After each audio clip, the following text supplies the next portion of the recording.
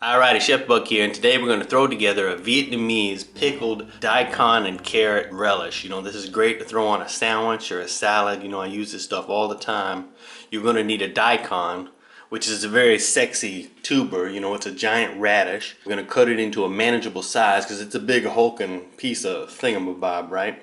And you can skin it with a knife or you can peel it with a potato peeler. It has a very thin skin. You know, you can do magic with it, but you know, that's not going to feed you. For this here relish, what we're going to want to do is slice it up into some matchstick shapes, and we're going to do the same with the carrot. You know, we're going to end up with about the same amount of carrot as daikon. And see how crispy that stuff is, you know? But we're going to take care of that with a little bit of salt later. But the key is to making this into matchsticks, you know, or you could grate it up, you know, into shavings if you want. But then you don't have to do this trick here, which is adding salt to it to soften it up. Just about a teaspoon of salt. You know, massage it into your little vegetable matchsticks. Then set it aside while we throw together our pickling solution. A little bit of hot tap water, a little bit of sugar, stir that around, boom, the sugar dissolves. Amazing! Throw some vinegar in there, and there you go, that's our pickling solution.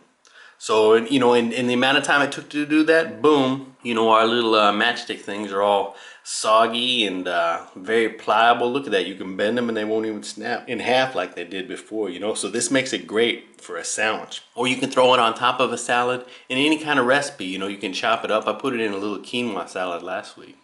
But just go ahead and shove them into a jar, you know, throw your pickling solution in there, and you don't need a lot of pickling solution. This is like a 28-ounce jar, and you know, with just a little bit of the daikon and carrot, you know, it just sort of fills it up, and you just smash it down in there until it's totally crammed full, and there you go. And you can just top it off with a little more water or vinegar, and that's it, you know. And this will keep in your fridge for a few weeks, and you can just use it for all kinds of recipes. Like I said, it's awesome on a sandwich, fantastic go on a salad, and just chop it up and put it in anything. Pickled daikon and carrot, super duper healthy and flavorful, very versatile, great thing to keep in your fridge. I'm going to put up a recipe later this week using this stuff.